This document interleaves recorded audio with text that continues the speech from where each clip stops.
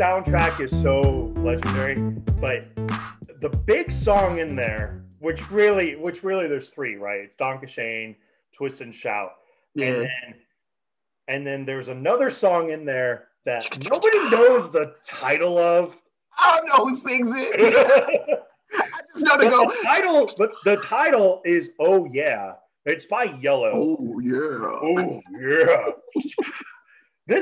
This song, I can't tell you how often I like listen. The Kool-Aid Man made it. Oh man, somebody made it, and somebody was just like, you know, hanging around like Jason, you know, and said, you know what, you know that. Why don't we turn that tool? Welcome back to Back to the Classic Cinematic Movie Podcast. Takes you back to iconic films of 20 years ago. Here on the big like 5. I'm not even going to get into where you can find us at.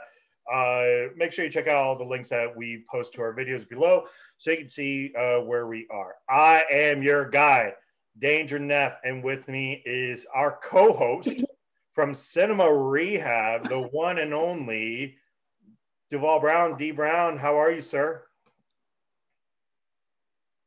I'm good. I'm just trying to imagine Jason in a studio booth going hanging out there and like with like. But I'm feeling good. You know, the machete is like his comfort tool. You know. Oh yeah. Get his Barry Zemo on. How you doing, sir? Oh, good. I'm good. I am so happy to be here. We haven't done an episode in a long time, so I'm gonna have mad fun with this one. It's a good one, so I'm ready. It's definitely a good one. How's Cinema Rehab? How's that? How's that? Cinema Rehab is a beautiful thing. Me and Selena, we get to geek out on some cool stuff. We got some really good things that we had a small meeting amongst ourselves, and we got some stuff that we're going to bring to the streets that need to be. We got some arguments coming up. That's going to be good. I can't wait. I really can't wait. We're going to be slinging some product around here. We're going to be slinging some product. Shout outs to everybody that watched Snowfall. We're going to get on our Franklin shit.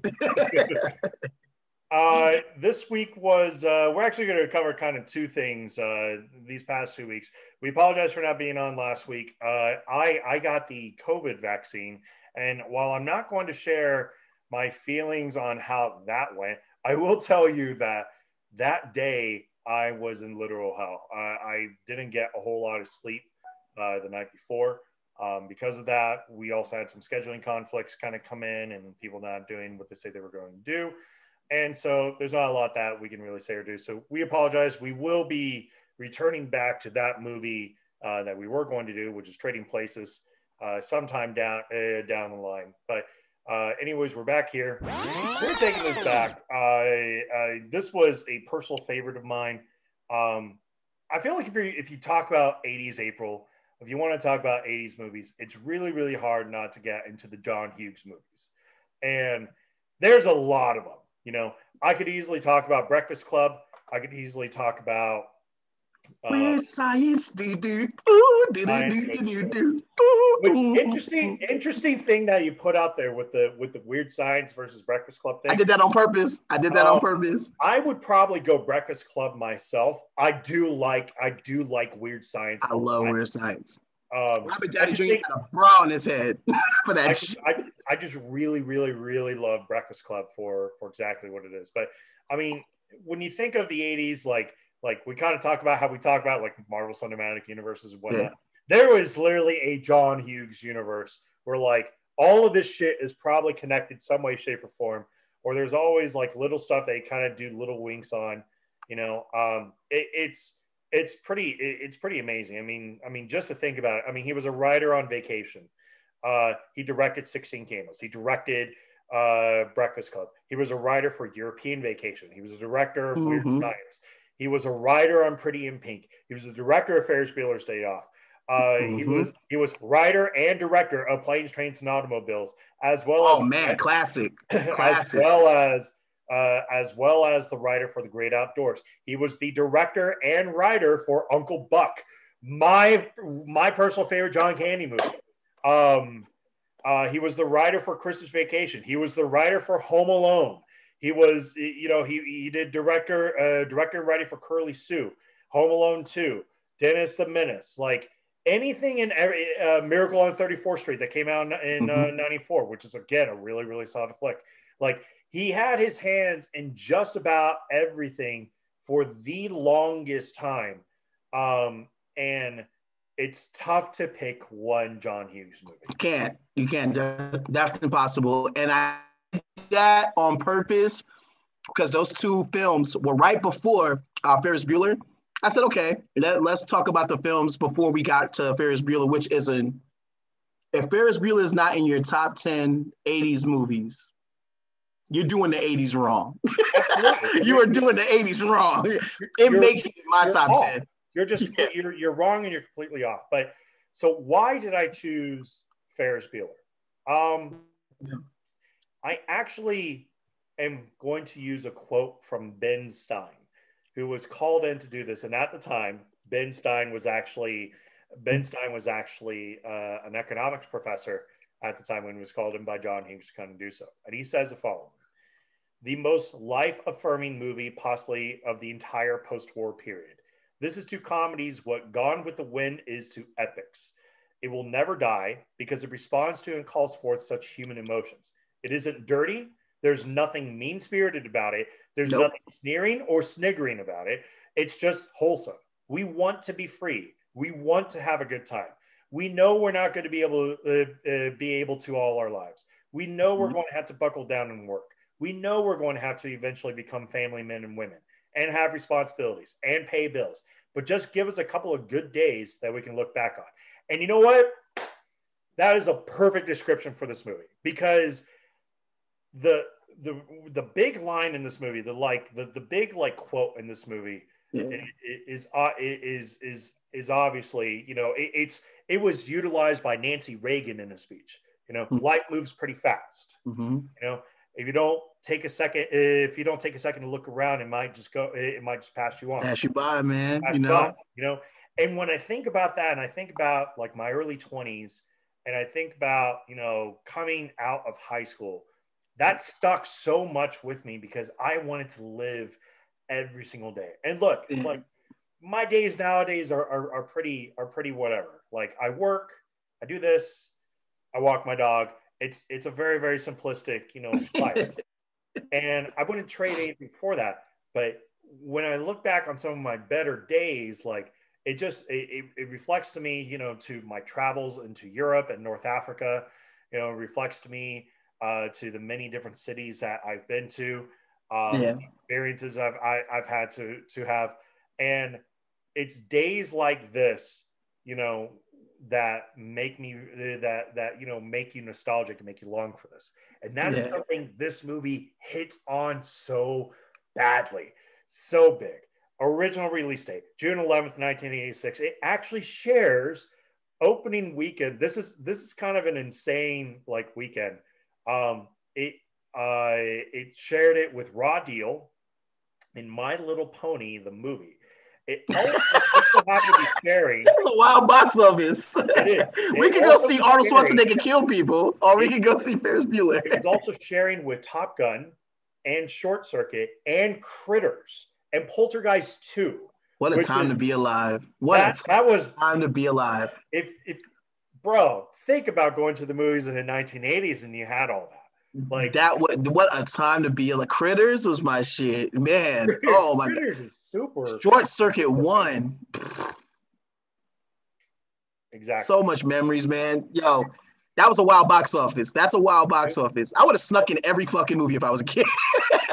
Yeah, same here. Everyone. Like everything about that box office just says to me, wow, I really, really need to spend like a whole weekend at the movies and then some. Holds a 79% on Rotten Tomatoes from critics, but a 92% by audiences. Duval, is that fair? The audience score is fair. The critic score, nah. I feel like it has to be a little bit higher. I would bring it to an 85 at least. I'll bring it to an 85. I don't think critics is just weird. We're very critical over things, and when it comes to Ferris Bueller, it's a tough one because Ferris Bueller, he breaks the fourth wall. He's talking to the audience. Like, like that. The film itself is such an exaggerated adventure that it kind of goes over some people's heads a little bit. I understand that. So you have to be having fun to watch Ferris Bueller's Day Off. And there's probably people that walked into that thing and was like, what the fuck am I watching? Like, what is this? Like, you know what I'm saying? Right. Even for a John Hughes movie, you know what I'm saying? But it's a John Hughes comedy movie of a kid literally ditching school, you know what I'm saying? Like, Right. you know, and you get a couple of life lessons in the middle of that, you know what I'm saying? I don't know. It's just, critics are weird. That's all, man. Just give that shit an 85 or a 90. Why y'all playing around? Critics are weird. And Critics are weird. It's this movie is so impactful. Like it while it didn't invent the notion of like planting Easter eggs like after the credits, it was like one of the first mainstream movies to literally kill it. It gave us fashion statement with sweater vests and hockey jerseys, you know, for the longest time. Like it's quotable. It makes here's what I love so much about this. So many movies that like take place in New York does a really good job of showcasing New York, right? Like it's going to show, you know, the big stuff in Manhattan, you know? Times Square, Cathedral to Times Square to, you know, eventually you get up past Battery Park and you're seeing Statue of Liberty, you know, you know, you're seeing the GW Bridge, you're seeing all of Brooklyn, and of course you're seeing the Brooklyn Bridge, you know, and Central Park. And you know when you're watching a New York movie because you know exactly when you're watching a New York movie. Right. Like there's so many iconic things about New York that it's tough not to mention like a landscape item. R.I.P. the Twin Towers, the Empire State Building, everything. Right. You know what I'm saying? Liberty Island, all that. Not only that, but it's so difficult for a New York movie not to show something to make it feel like you are in New York. Right. This movie makes you feel like you're in Chicago, like actually like showcasing Chicago. Yeah, and I feel that. I really, really do. I like movies. It was a vibe. They had a nice little. You can cut school, but you can cut school with style, yo. Like you know what I'm saying? Like you didn't go into the city. Like you can cut school, but you know what you're doing. You're drinking off the water tower. It's Cameron, man. He did it for Cameron, even though he planned it like from the beginning. He's like, I gotta impress Cameron on this. He said, Cameron, you're such your Asperger syndrome's not gonna mess up our day off. I'm gonna show you everything cool about Chicago. Exactly. You got no choice but to love it. Exactly. So let's kick this movie off. Let's kick it. It's tough to kind of say, is there a linear storyline to this? Because there is, but there isn't. There's a lot of plot threads in this one. There's a lot. But it's also not super complicated to kind of like figure out. Obviously, you're in suburban Chicago, and it's pretty close to the end of the school year. You know, you're getting kids that are they're checked out. They're either ready for summer vacation or they're ready to graduate. Especially if Ben Stein is their teacher. Exactly. and this kicks off with Ferris Bueller faking sickness. And when I say that Matthew Broderick hams up this performance, like everything about it is mad funny. Mad funny. And what's funny is I haven't seen it in a while, and his performance in the beginning to like convince his parents that he's sick, I'm like, this was so corny. But then he's like, this was one of my worst performances ever. I said, you know what? I forgot. You're Ferris Bueller. like he's just laying there looking dead, you know, like Jeannie, Papa, Jeannie, is that you? Is that you? Oh, I love it. I love every minute of it. His hands is clammy. He's like, I got a test today. I want to be something when I grow up. I'll get up. I got to get up today. I want to get into a good school. Cool. Oh man. Like, oh my God. Like at the end of it, you're just like, oh my God, this kid is hamming it up. And man. like, there's no way the parents like not fall for this. Yo, man, early Matthew Broderick is the shit, man. War Games, Glory, man. My man was a talented dude back then. You know what I'm saying? I'm not saying he evolved into a bad actor. It's just I don't think they used Matthew Broderick in future programs better. You know what I'm saying? Like, this was him. This was him. We're not going to talk about Godzilla. We're not going to talk about Godzilla. I promise me and Jay do this all the time. Godzilla, I don't know why this damn Toby Emmerich Godzilla keeps getting brought back up. But Matthew, you should have never did that movie, bro. That is an asterisk on your resume. Like, anywho, right. I tried to think about all the quintessential 80s dudes that could have been Ferris Bueller, like maybe Michael J. Fox or Eric Stoltz or Andrew McCartney and all of them. But to be honest with you, no. This was Matthew Broderick's movie. This had to be Matthew Broderick. It had to be him. It had to be. You know, I know a couple guys that were like thought of. John Cusack probably was definitely thought of. Close. Rob Lowe would have been in the conversation as well. You know, even Downey during Downey maybe. Downey is probably Downey maybe. Yo, I might even have gave it to Anthony Michael Hall a little bit, but Anthony Michael Hall, no. He was close though, in terms of charisma. That could have did it. That could have pulled it off. Because right around that time, Anthony Michael Hall was kind of funny. You know what I'm saying? He was funny enough to pull it off. And that's his homie. That John Hughes is his homie. I want to hit a little bit on Ferris's character because so much of Ferris's character, and this is a very, very, very tough line that I think directors and writers have difficulty doing, because it's kind of like, oh, he's a lovable character. But then you like sit there and it's like, well, he did some really fucked up shit. I can't say anything that Ferris did today was absolutely fucked up. Like on that day, he was playing his own game, but there was nothing that he did that was fucked up. If anything, it was the difference between being like a thief, like stealing something, and then being a manipulator. He was a mad manipulator though. Well, kind of. But it wasn't manipulation that he was doing. It was more like he knew that Cameron needed it, right? He knew that Cameron needed this more than anything else, right? And sure, he was getting something out of it as well, but he was still in his mind, like he was kind of looking out for Cameron also. Yeah, you're my boy. Like I'm not gonna have a day off without my boy, even though I do need your dad's whip. Right, you're still my boy. I need the whip, obviously. I'm going to go all out for this kind of thing. Yeah, we taking the whip. On in the film, he says, "This is my ninth absence." Like, 9 times. You go 9 times. 9 times. Like I need to go. We need to go ham on this one. Yeah, you just need to go all out for it. And you know what? Yeah. I respect that. I respect him, like saying, you know what? Like, I got to make sure this is big. But what I was saying about the writing of the character, it's not so much that like he's a thief. He's more like a lovable rogue. Like, sure, he gets away with some stuff. He gets away with a lot. But it's not like you sat there afterwards and you're just like, boy, that guy's a dick. No, I don't think anybody would actually think that. Nah, he's lovable. Yeah, he's cool. He's a lovable. He's the lovable villain, but he's a lovable anti-hero in a way. Which is so difficult for people to write characters nowadays, right? Because you always feel like they have to like teeter into that gray line.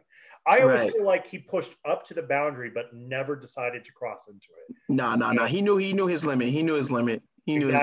Especially towards the end of the film. But anyways, we'll get more into that. Yeah. The other thing that is great about Ferris is that he constantly breaks the fourth wall. Love it. Honestly, I'm really trying to think about this. I really think this is the first movie I ever saw with a character going out of their way to break the fourth wall.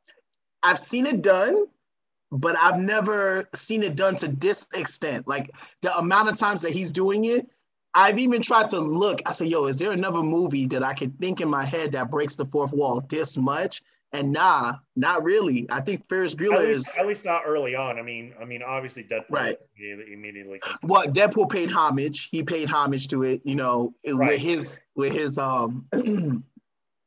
after credit scene, which was clever because he's breaking the fourth wall like literally Right. the whole movie. I But knew I knew the first time it was used was in the 1950s with the George Burns and Gracie Allen show. Um, right. but other than that, like you'll get House of Cards immediately comes to mind Oh yeah, with absolutely. The Bernie Mac show. Bernie Did it Mac all so day. effectively. Did it so effectively. Yes, Um, America, America. America. You know he was He pissed. knew. He You knew know he who was he was pissed if he talking was to. talking to America. He's like, America, I'm gonna beat these kids' ass. So getting it so moving on a little bit further. Of course, because he's excused, he kind of immediately calls Cameron, who feels better when he's sick, played by Alan Ruck. And first of all, it always creeped me out because one of my closest friends growing up looks exactly like Alan Ruck. Like, Really? man, like nowadays I see him and he kind of has like his goatee and slick back hair and whatnot. And I'm like, yeah, but no, you're Cameron. Like That's it. You're Cameron. like he felt better. Like Cameron's the kind of guy that just his life is so shitty. He would Yeah. rather be sick than be well. And it's not because he was naturally a sick person. He was so stuck in a bad environment Yeah. and he had no backbone for himself. And a lot of this is a coming of age story of Cameron, more so than Ferris. Ferris has a dilemma in the future, but it's one of those things that he's not going to be able to solve today. It's gonna have to be, and he's okay with that. But he's aware of the problem that's going to wind up coming. Yeah. But when you get Cameron, like he's such a hypochondriac, that's ridiculous. When he finally gets to pick him up, like in the vehicle, like even Ferris was all like, he's probably like sitting there in his vehicle contemplating whether or not he's going to go. And you get this whole scene, and he's just going to keep calling. I love the Ferris Bueller called him back. Ferris Bueller said, "You're not dying," and then hung up. He said what he needed to say and hung up. I just like this image of Alan Ruck sitting there in the car, like he's going to just keep calling and keep calling and calling. He's not going to leave me alone. He got out of the car, like headed back into the house, and he was just like pissed off at himself, and finally like picked up. And of course, that's his boy though. That's his best friend. His best friend knows his best friend. So, and of course, this is all to kind of lure Ferris's girlfriend, Sloane Peterson, who's played by the incredible Mia Sara in this. And this was again a bit of a controversial casting because at that time, the John Hughes' girl at that time was Molly Ringwald. Like, so to have somebody completely different to play it, but he even like made commentary on this where he's like, this was not a role for her. Like, she wasn't ready for this kind of a role. It was weird because Mia Sara was younger than Molly Ringwald. Right. She was 18 years old when she did this. Mia Sara had like that different kind of look to her, like it could have been a mature look. Like she could have been a Phoebe Cates, but they said, nah, we looking for something else. You know what I'm saying? Like, yeah, like. And Sloane is perfect. Like, she's the girl next door. She's super sexy. She's well aware of her sexuality. She's well aware of her sexuality. Yo, when she grew up to be hot too. She's like the wife in Time Cop. I said, go ahead, Mia Sara. Yes. Go ahead, the movie baby. I want to cover. Man, we're gonna cover Time Cop. Time Cop is one of my favorite Jean-Claude Van Damme movies, hands down. That's the JCVD I want to cover. Hey, Mia Sara, you deserve your roses. You're fine. Every time I've seen you in Hollywood. So, and she's perfect in this. Like, I don't want to. It's not that she doesn't have a personality. She's absolutely beautiful, and she understands that this is all planned out by Ferris. But at the same, first of all, it's hilarious. Like when the nurse comes walking in, she's immediately like starting to get her shit together. And she already knew, like she was going to be kicked away. and part of part of this whole ruse obviously is to get into Chicago. But I want to talk about some of these little side characters before we get into kind of that main. Definitely. And I first want to talk about Ben Stein, who's an economics professor, is playing as an economics professor, and brilliantly. And it's brilliant. He's going down the list, and Ben Stein has the best monotone, boring voice. Oh my God. That scene where the kids are like fucking just drooling and sleep and clap. Anyone, Anderson? When Bueller. He's all like explaining stuff. He's all like, and in the 1930s when the great anyone did, try to increase or decrease anyone. Yo, they were like, yo, I seen one kid literally sleep but awake. He was like, some kid had his head down and you could see the pile of drool. The puddle. But I've been there before. I know what that puddle is. I've been like, oh my God. But it's fair, like Ben Stein, hey, I did notice somebody in class. Did you notice the blonde chick that was covering for Ferris? No. Who is it? The blonde chick was Christy Swanson, Buffy the Vampire herself. You're absolutely right. That is Christy Swanson. Yo, but she's so distinct. Like, you just know who she is when you see her, kind of deal. But her part, even though it was minimal, it was so. I was like, Christy, you did good, Christy. Right. You did good. And one of the kind of subplots of the story is that there's a lie that Ferris has kind of told all the freshmen that basically he may need a kidney transplant. And when I say that somehow the word of this has spread across all of Chicago, it's fucking ridiculous. Yeah. It's made to the front page of the Chicago Tribune. Yeah. The Tribune in the 80s was one of the most respected papers in the world. Yeah. Like he got front page.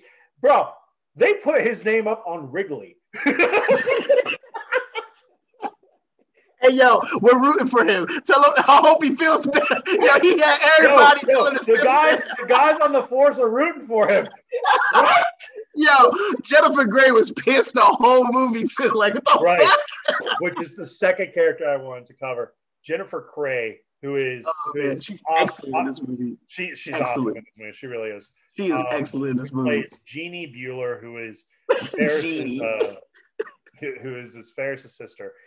And her whole thing is, and it's kind of reasonable, where she's tired of Ferris kind of getting away with all these little ploys and all these little games.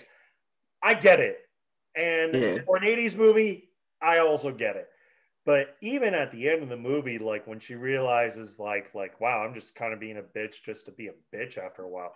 And she really was. Like, it was really. And her voice of reason was Carlos Estevez. Man, that is a hell.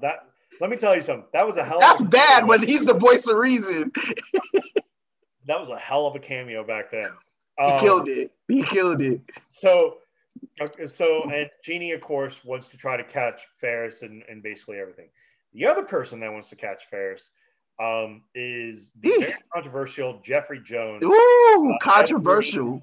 Dean of Students. And the reason why I say controversial is back in 2003, Jeffrey Jones was actually found with like child pornography. Yeah, man. And it was kind of a big deal for him because it was I don't want to say it kind of came out of left field or anything, but Jones was kind of a well-known actor at that point. He's still working because he's in a lot of stuff. He still worked on Deadwood after. But it's not as, you don't see him spearheading anything anymore. Like, remember, like back in the day when he used to be like Mom and Dad Save the World, and it's his movie. You know what I'm saying? Yeah, like, he was in like Howard the Duck, or what's another one? He's in everything. You remember Stay Tuned? He was in The Devil's Advocate. The Devil's Advocate. Stay Tuned with him and John Ritter. That was my jam, yo. That was my jam. He was in The Pest. Oh. He was in Who's Your Caddy, I think. I think Jeffrey Jones There's is a part of me that wants to cover The Pest The because Pest is it's terrible. so The bad. Pest is funny. It's funny. It is funny, but man, that's a bad movie. But it's funny as hell. It's pretty bad. But you know, he kind of did. He was arrested for possession of child pornography and accused by a 17-year-old boy soliciting. He pleaded no contest, and the whole thing was that he had 5 years probation and he had to register as a sex offender. Which is still to this day, he is still a sex offender and will probably be on there and on the registry for the rest of his days. But at least in this role, Jeffrey Jones' character, Ed Rooney, he is a bad guy that you love. You love everything that happens to him because his whole thing is like he has no problem holding back Ferris for a year, and it's like why? Like why do you care at that point? Yeah, why? Like why exactly are you fighting this? I think Ed Rooney and Jeannie was just tired of Ferris's shit. Like they were just there. Like, but he was the one that could do something about it. And probably on a good day, Jeannie probably would have helped him. Right. But obviously she had her moment of clarity. You know what I'm saying? Right. The other person that kind of steals the show a little bit is the secretary. Eddie McClure. I love her. Oh my God, I love her. I don't think anybody realizes like she's still pretty popular, like in everything. She does a lot of voice acting for Disney. Do you remember her? She was so annoying. She was the annoying bitch in the Elvira movie. You remember the Elvira TV movie? Yes, absolutely. She was Chastity. Oh my God. I remember the character. Oh man. How annoying she was. And Elvira made the pie that made them turn freaky at the party. Absolutely. She's done. Oh God, she did so many amazing movies. Like she was in Natural Born Killers as Mallory's mom. She was in the Rugrats movie. She was the voice of the nurse. Yep, she has an excellent voice. So she's a great voice actress. She is, and it's why she's like stuck around. She was in The Little Mermaid as Carlotta. Oh, that makes sense. Yeah. That makes sense. Now I hear it. No doubt. Yeah. She, like I said, she's just been. You could literally go and look on her IMDb, and she's always in everything. She was in Cars 2. I wouldn't even be surprised if she was in SpongeBob because I saw the talented cast of that. I said, yo, there are a lot of voices in this situation that I didn't know about. So I wouldn't be surprised. She looked like she would have definitely been in there. But anyways, so you have these four characters, and they all kind of bring something a little bit different to everything. Eddie McClurg's character, the secretary, her name is Grace, by the way, which isn't even really listed, but she but she's like stuck in the 1960s, like hairstyle and whatnot. But she's like, aren't you supposed to be in like this class or whatever? Meanwhile, like Jeffrey Jones had this whole thing, and Cameron decided to act as Sloane Stevens' like father, where there's like this conversation and thinking that it's Ferris Bueller that he's basically catching, because he literally like looks at the computer and the days of absences are just lowering itself down, which I'm like, I know you're doing a whole War Games thing here, but come on, man. Anyways. Ferris was too cool for school, man. He wasn't having that. He covered all his bases. He was on point. I love Ferris Bueller, dude. When they decided to finally take the 1961 Ferrari 250 GT California Spider out to Chicago, this thing is a thing of beauty.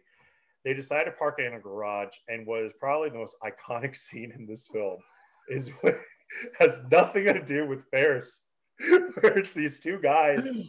They had a good day. One of them originally was supposed to be played by Bill Paxton. I don't know if you knew that. Originally supposed to be that would have, if Bill Paxton would have been in this movie, I would have been down for it, But these guys like go and bro, when I say it's not even like they hadn't even walked away from the garage. like, oh yeah, I'll give him a $5. Like I'll take care of him. I'll give him a $5. Bro, when I say that these kids literally, I can't remember how many miles were on the car at that point, but I know Oh like, yeah, they wild out in that joint. They wild bro, out. somehow they got like 2,000 miles on that car in like 6 hours. And it's not fair. That's not Ferris's fault. That's not No, Ferris's fault. Like, and you want to feel bad for Cameron, but it's like, yo, Ferris didn't even do that. right. So they take off, they fly off this. I love it. I mean, they're flying, and you're seeing this joy in their face, and I'm like, yo, like, I get it. I really, really, really get it. They had their day off. They had their little adventure. Now the trio decide to kind of explore the city. Well, they don't kind of. They absolutely explore the city. They see the Art Institute of Chicago. They see Sears Tower. They see explore the city. Chicago Mercantile. They went to a Cubs game, right? They went to Wrigley Field, playing against my Atlanta Braves. June 6, 1985 was that game. There you go. There you go. They nearly intersect with their father with all the time. All the time. All the time. All the time. All the time. They get into this restaurant and this snooty, like, you know who you look like? You remember Salute Your Shorts? Yes. Okay. You remember the, like, basically who's supposed to be the Roger from Doug of that group? Yup. Like, that's what this waiter looked like. Yeah. I can't think of that character. Roger from Doug. Like, that's what he always reminded me of. Like, oh my God, Salute Your Shorts. Because he was just, I don't know, man. Like, yo, shout outs to Salute Your Shorts. I don't think Nick gets a lot of its roses. Nick was the shit back in the day. That's all we had. Nick had its moments. Nick held us down, man. Held us down. Salute Your Shorts. Nick had its moments. I'll say that. Yeah, man. But hey, that original Doug. La la la la la la la. It basically, like, Ferris pulls off this whole he's the sausage king of Chicago. I don't even know how he pulls this one off. And the friends are all like, come on, we'll just go somewhere else. We're gonna get caught, blah, blah, blah. But Ferris is like determined to, like, say, this guy's not gonna beat me today. Yeah. And of course he beats him. The other thing is, I don't know how Ferris paid for any of this. like because that looked they like had money, bro. They had money. And what's crazy is I know they had money, but Ferris didn't have a car. Like, that didn't make any sense. Like you knew they had money, but Ferris didn't have a car. Like, you know what I'm saying? So of course Cameron kind of remains worried, and Ferris decides to cheer him up. And what's also an iconic scene in this film could technically be considered to cut that out, but I also disagree. Where he decides to lip sync to Wayne Newton's cover of Don Quixote while on a float filled with a whole bunch of German a random parade. This is not a holiday. No. It's a very popular day in Chicago. It's the Von Steuben Day parade. It's really. It's kind of wait, what parade? It's the Von Steuben Day. It only happens in Chicago. Only happens in Chicago. Like, got you. Okay, I didn't know that because that confused me. I said, wait, why is the parade going on? It is. Okay, so that makes sense now. That does make sense. Denny Layer does this whole thing with the Beatles' Twist and Shout. Meanwhile, back to Rooney. Rooney at this point has decided to show up at Ferris's house. And again, I'm not going really super linear with this, but Rooney decides to first answer the door, and he pushes this. And let me tell you, here's why this movie is iconic. This movie has taught us, in some way, shape, or form, you could do the following in this. You could use crash test dummies. You could use fake answering machine messages, phony phone calls, and Casios that make barfing sounds in order to perpetuate a very, very, very carefully orchestrated lie. Because a whole long conversation, Rooney has with the doorbell, and Ferris would have gotten away with it if he didn't ring the doorbell a second time. Then Rooney decides to hop over the fence and get attacked by the dog. When I say get attacked by the dog, I feel like John Hughes always has. I feel like all the John Hughes movies have that setup, or anything he's written. It feels Kevin McAllister-esque. Like it has that setup to it, like a Casio or a videotape or something plays into that scene to make it camouflage something. You know what I'm saying? Right. So this was like the early traces of it, like the early traces of something like that. Could have got away with it, Ferris. Could have got away with it. Now, Jeannie, of course, frustrated by this entire experience, decides to skip class and return home to confront Ferris. You know, and as she does so, she hears somebody actually come into the house. Yo, Rooney, what are you doing, dude? This is breaking and entering. Yeah, you're doing too much. You're doing extra. Like you're going above and beyond. So of course he gets kicked in the face once. Although, oh my god, those kicks were hilarious too. Oh, knocks him out, and his wallet falls on the floor. She phones the police. The police don't believe her, which is something that I'm like, yo, like white lady in trouble. Like you immediately come to suburban Chicago. But I guess at that time they didn't care. So she gets picked up by the cops, and they place her under arrest for making a false report. So the mom has to collect her from the police station. Meanwhile, the guys decide to take back the Ferrari, right? And it's the really, really big scene in the movie, because you get basically Cameron going catatonic and kind of almost trying to commit suicide, you know, by drowning. Yeah, it touched on a moment. But did you ever feel like he was like always like that, like just emo, bit, like he had like a, yeah, like I felt like that was there already, and they were touching on it with the comedy, but after a while, it finally was like, nah, this shit ain't funny no more. Like, right. So after Cameron basically gets out of it and is kind of talking about how overbearing his father is, he finally like pents up his frustration and takes it out on this Ferrari. First, venting the fuck out of this thing.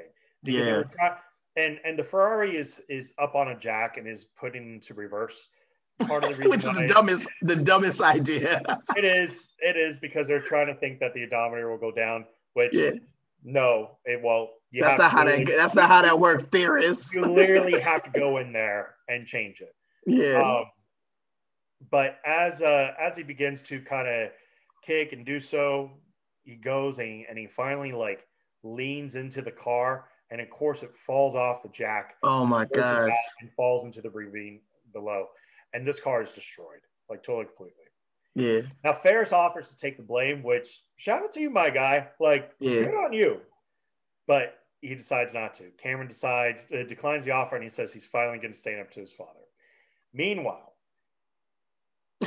is that realistic or Bueller, Mrs. Bueller arrives at the station, where Jeannie has a very, very strong conversation with a Carlos Estevez, otherwise known as a Charlie Sheen, who is playing a drug addict in this. Who is playing himself, by the way. Right.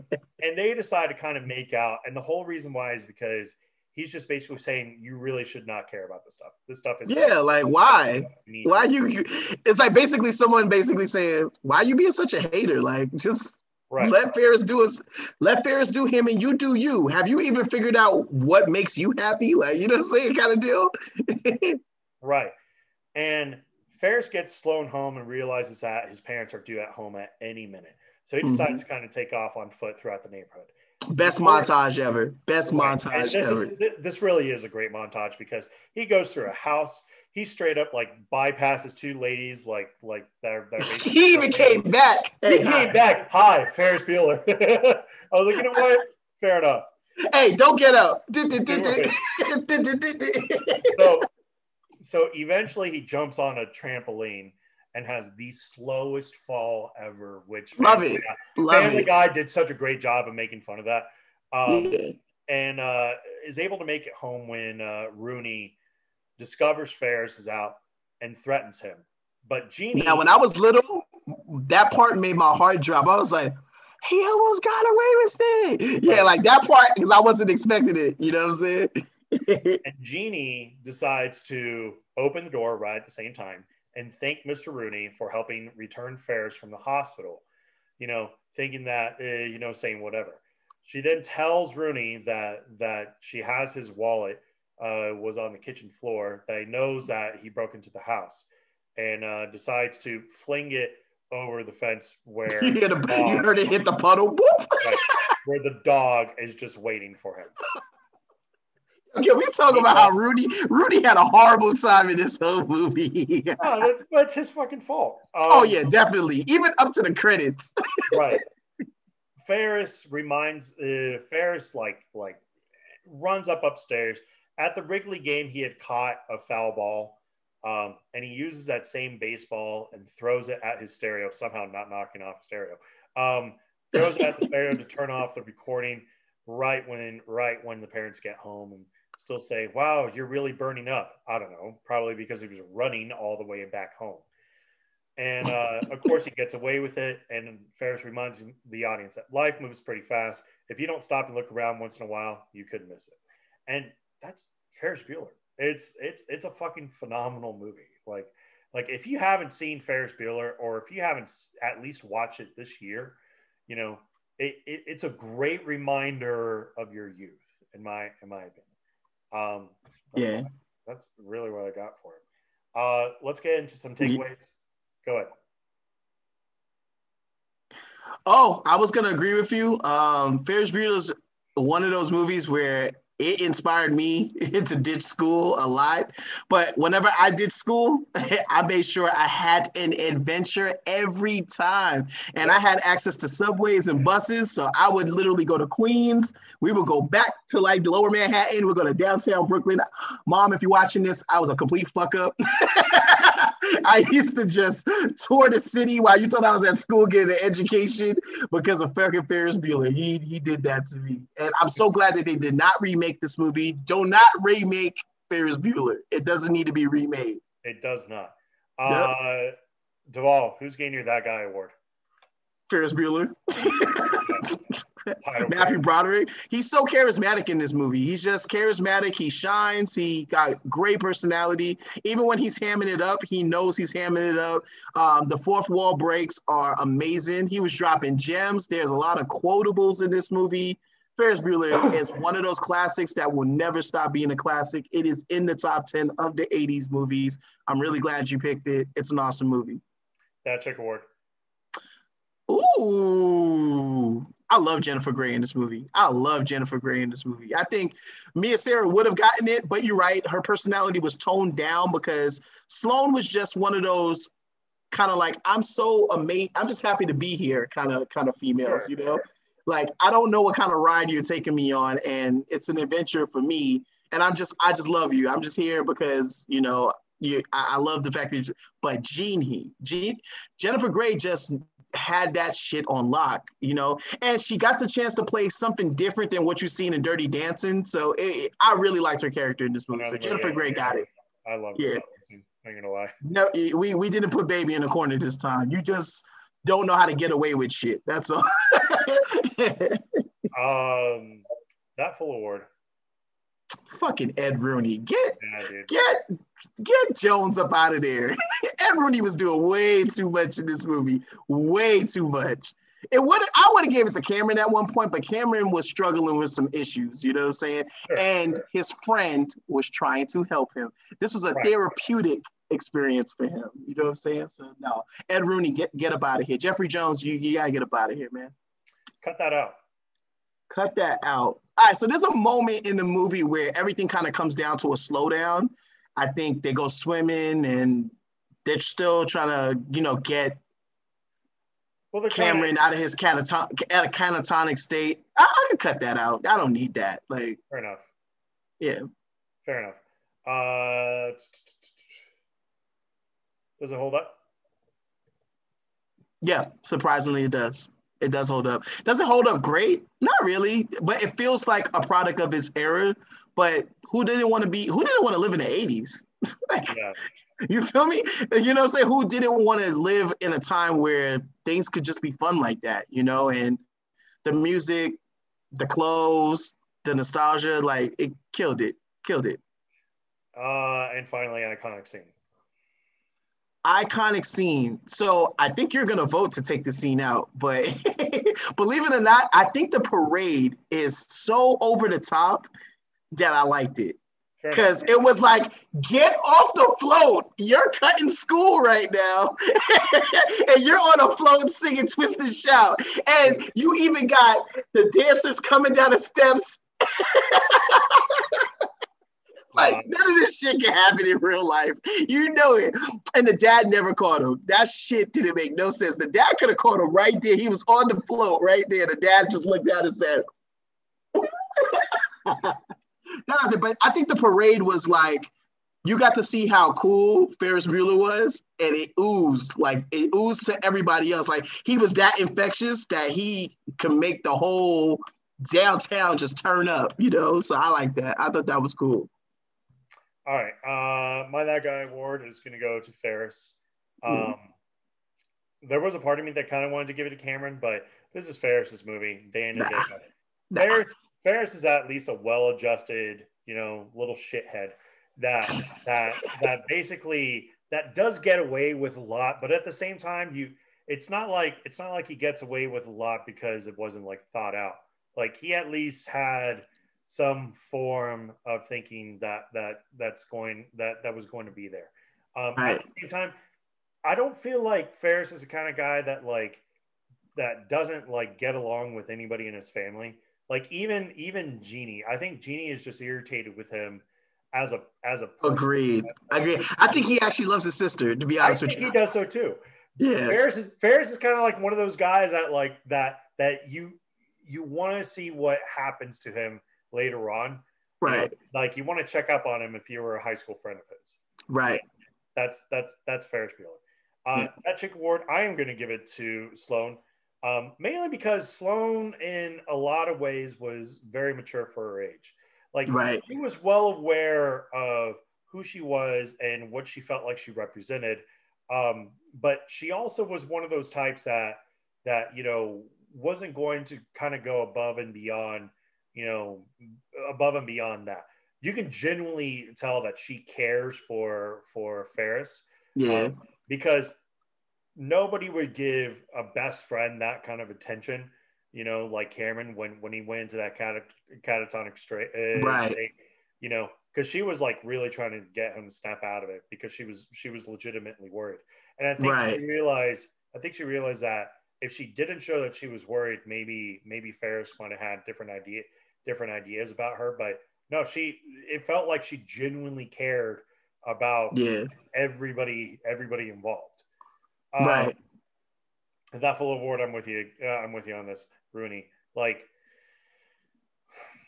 you're just an asshole to be an asshole. Like, you're not actually accomplishing anything at all. Nah. Let's say you catch Ferris. Ferris. This is still technically his 9th absence. Right? Isn't it 10 is when things really get awful? Secondly, those absences ain't even there no more. Like, what are we talking about here? What are we talking about? We also no proof. Here's the thing. We also kind of have a general idea of the time period of this because I'm not talking about. Yes, I know that the game happened June 6, 1985. Right. Because I'm a Braves fan, but we knew that this time period had to be like April or May of like 19. School's over. School's almost over, man. Like, and everybody knows it. Everybody knows it. People are kneeling down on the clock. They don't really care anymore. So, no, man, you're doing too much. You're breaking into people's houses. Yeah, that was doing way too much. What happened if you would have caught Ferris and he was actually sick? Well, you gonna beat him up, or you gonna bring him back to school? Right. Drag him over there. Oh, you gonna call his parents from the crib? Like, hey, I'm at your crib right now, and I caught Ferris in the kitchen. Okay, he's sick. He stayed home from school. Right. Why are you in my house? It's so stupid. I think it's so ridiculous that they didn't even think of the ramifications. But then again, maybe he was supposed to be that crazy, I guess so. Terrible. Cut that out. There's not really a cut that out. Right. And Even the catatonic scene wasn't bad. It's just I didn't need it though. I right, didn't need it. there's a lot of really really funny scenes that add nothing to the plot, like Mm-hmm. the nurse who likes to fuck, you know, Yeah. which I didn't even cover. Like somebody sent a prostitute to Ferris's house, you Yeah. know, and she had this whole jingle that was just like, I really hope to give you a little bit of a pluck because I'm the nurse who likes to, and then the door slams on her face, and you're like, Yeah. well, where's the ending that at? Only in the John Hughes cinematic universe can you have a Right, nurse show up like that. right, exactly. Oh man. Um, and let's see, does it hold up? For me, it does. This movie's 35 years old.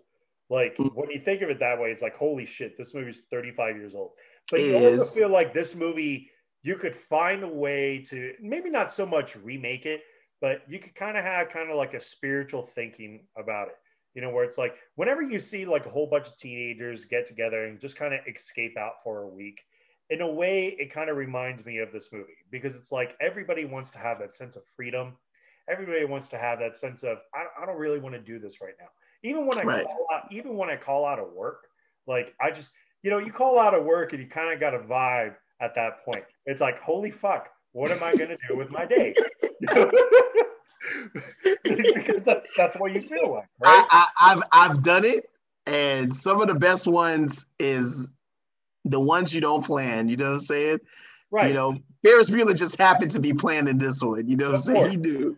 But it's like if you knew that like when it comes unplanned, it's even better I because love those. I love you those. sit there afterwards and you're just like, wow, that was a fucking great time. And I've had a couple of them. Yeah. Now that COVID is over, kind of, like Sort of. Hey, sort of, kind of. sort of, maybe I'm hoping for more opportunities like that. And finally, iconic scene. I struggled with this one because I could easily say the guys in the Ferrari, Mm-hmm. because that is just a whole representation of this film. I think I'm going to give it to the ending montage of him running back to Yeah, that's good. That's good. That's good. That montage was awesome. because it's a great 80s montage of Mm-hmm. like everything you kind of want from the character. Yeah. Ferris is going to take whatever opportunity he can. When he straight up breaks into that people's houses, just like, Don't get "Dinner's up. ready, dinner's ready." I'm like, yo, Oh man, that's good. I love it. Did he steal the drink from the guy that was He sure barbecuing? did. He straight up like snatched it and started drinking. Yeah, that scene is so John Hughes that it's so beautiful. They tried to mimic it a little bit in the Spider-Man Homecoming. I said, leave that scene alone. I don't need to be doing that shit. All right, let's get into some quick hits. Wrap this thing up. I was trying to make this about an hour. I definitely did a lot more talking than I probably should have. We're good. I think we're like at about an hour. We're good. John Hughes told Ben Stein, who had a degree in economics, to present an actual economics lecture in his scene. So therefore, nothing that Stein said was scripted outside of the roll call. To produce the desired drug out effect for his role as a drug addict in the police station, Charlie Sheen stayed awake for more than 48 hours before this scene was shot. Wow. Good job. Good method acting. Good job, buddy. Mia Sarah says that Matthew Broderick actually tickled her feet and knees to get her to laugh naturally in the taxi cab scene. That's awesome. Makes sense. Makes sense. Let's see. First Lady Barbara Bush paraphrased the film in her 1990 commencement address at, Wellesley College. Find the joy in life because, as Ferris Bueller said on his day off, life moves pretty fast. If you don't stop and look around once in a while, you could miss it. Responding to the audience's enthusiastic applause, she added, I'm not going to tell George. You clapped more for Ferris than you clapped for George. I like that. After working together on Weird Science, John Hughes offered Bill Paxton the role of the garage attendant. However, Paxton turned down the role because he felt the role was too small. He admitted that he regretted turning it down because Hughes never offered him a role ever again. Wow. He was Chet. You're good. Bill, you're fine. You were Chet. You're good. You're Right. a shithead in fucking Weird Science, so we're good. According to the Inside Story documentary, Charlie Sheen's character's name is actually Garth Volbeck. There was going to be a whole backstory to his character and family. It was also revealed that the Volbecks are the family to whom Ferris's mom was showing the house and her job as a realtor. The fucking Vermont deal. That's right. If you look closely, the tow truck that tows Rooney's car is from Volbeck Wrecking Service. Also deleted. Glad we didn't get the backstory. I'm glad we didn't get the one shot of Charlie Sheen. Right. Also, deleted backstory shows that Ferris and Garth were friends in the 8th grade. Garth's family is pretty messed up, and Ferris tried to help him and be his friend. But Garth eventually dropped out of high school and wound up in the police station next to Jeannie. That's why Ferris is so intent on getting Cameron a good time. He blames himself for not helping Garth enough when he could. Trash. Yeah. Delete. I'm not a fan of it, personally. But it's interesting, though. That's mad interesting. I didn't know that. Let's see. Question. I do have a question before you move on. How many movies have Charlie Sheen done before this, up into this?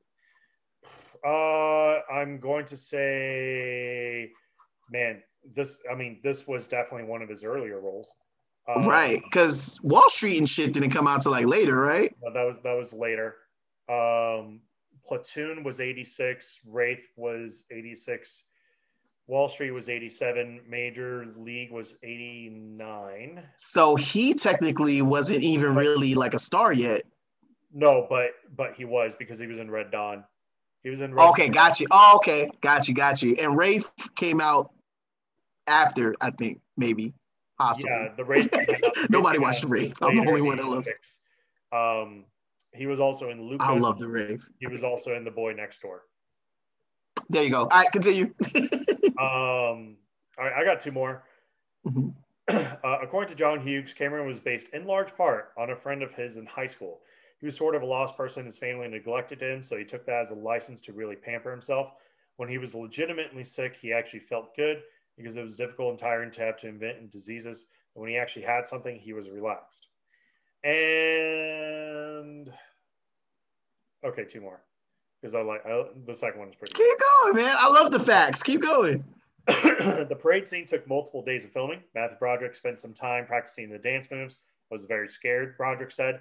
Fortunately, the sequence was carefully choreographed beforehand. We worked out all the moves by rehearsing in a little studio. It was shot on 2 Saturdays in the heart of downtown Chicago. That's insane. Killed it. The first day was during a real parade, and John got some very long shots. Then radio stations carried announcements inviting people to take part in a John Hughes movie. The word got around fast, and 10,000 people showed up. For the final shot, I turned around and saw a river of... And guess what? He probably didn't have to pay none of them for that. Nobody got paid. I put my hands up at the end of the number and heard this huge roar. I can understand how rock stars feel. That kind of reaction feeds you. And finally, most of the license plates are abbreviations of titles of films by John Hughes. For example, Katie's, VCTN, National Lampoon's Vacation, Jeannie's, BBC, The Breakfast Club, Tom's, MMOM, which is Mr. Mom, Rooney's, for FBDO, Ferris Bueller's Day Off. The exception is Cameron's Ferrari, seen when Cameron first pulls out of the garage, the license plate of which reads NRVOUS, nervous. And got you. That's all we got for you guys. Thank you guys so much for joining us. This was a blast. D Brown, this is always amazing to do this with you. I really enjoy hopping in here and just kind of talking 80s movies with you. I'll talk 80s movies all fucking day long. Yo, 80s movies is our staple. It's what we grew up on. I can watch them at any time of the day. If they're on, it's instant nostalgia. So Ferris Bueller was special to me because it's just the one, man. Ferris Bueller's in that one. It's not my favorite John Hughes movie, but it's there. It's up there. It's in there. D Brown, let the people know where they can find you. Yeah, the D Brown is wherever you want me to be. I'm mostly on Back to the Classics. Cinema Rehab got some new episodes coming up. If you do need to reach me, just holla at me at my very difficult, horrible IG name, BKLV Negrito. But I got all the necessary links so you guys can find me. Of course, our Facebook page, our Back to the Classics page. Just tap in with me. I'm talking. I'm always talking. I need to shut up sometimes, but I am always talking. Come holler at me. As I figure out my Twitter and as I figure out what I'm doing with my YouTube, just bear with me. Don't worry. Good things are coming. Where can we find you, Danger Neff? Man, at home asleep most days. You can find me on in science class, sleeping. You can find me on Facebook, IG, and Twitter at David Danger Neff. I'm the co-host here at Back to the Classics with my guy Jay, who's apparently gained a second dick attached to him. So good for him. We'll give you chronicles of details of that story as it kind of goes on. This is exactly why he couldn't be on this episode. And in case you were curious, on the hip, not branched out on top of the first one. Oh my god, that shit is bad funny. So you can find him and that journey from the Back to the Classics Facebook page. Oh my gosh. Yeah, you can also find us everywhere they listen to podcasts. Our YouTube channel, check us out via Beat Network. We're one of the playlists on that. Just type in Beat Network with an exclamation point. Can't miss us. Yeah. BeatNetworkOnline.com. In the event that you guys want to decide to kind of throw some money our way, scroll down to the bottom, click that donate button, and I can guarantee you we will be very, very, very happy to do so. We should for the next 80s episode, it should do like Don Johnson, heartbeat. I can't hear your heartbeat.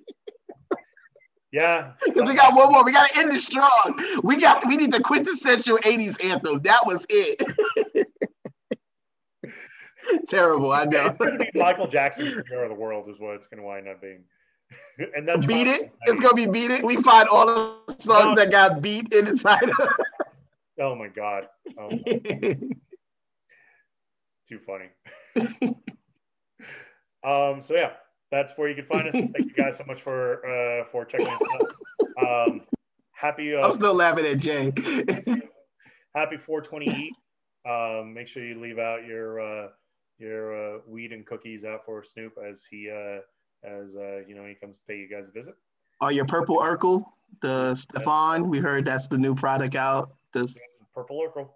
The Purple Urkel. Do you think? Yeah. That's all I got. We'll see you guys next week with wrapping up 80s April. And once again, I want to thank Duval joining me here today. Go check out Ferris Bueller, and we'll see you guys next week. Peace out.